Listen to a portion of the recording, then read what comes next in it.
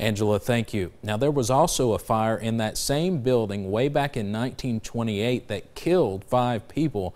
Fortunately, no fatalities today.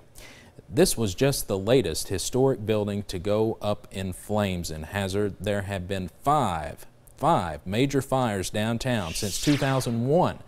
We continue our team coverage with a look back. In October 2001, 2 businesses and a law office were destroyed by fire, and water heavily damaged the brand new studios of 4 radio stations. It's believed that fire was started by an electrical problem.